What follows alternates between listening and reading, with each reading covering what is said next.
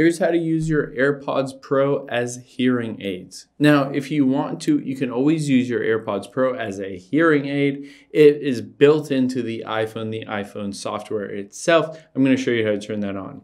The first thing we'll do is go into settings and we'll go to control center. Now on here, you want to make sure hearing is included in your control center. So you can see hearing has that little red minus, but if it's down here, just tap on it to add it to your control center.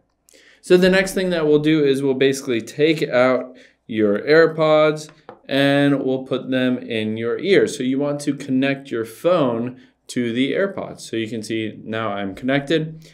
Now I will just swipe down from the top right, tap on that little hearing button, and then it will give me a few different options here: background sounds, live listen, and headphone accommodations. So I can turn on any of these different ones. Live listen will basically listen to whatever sound, ambient sound, people talking, anything like that, and it will amplify it in my AirPods themselves to basically act as hearing aids.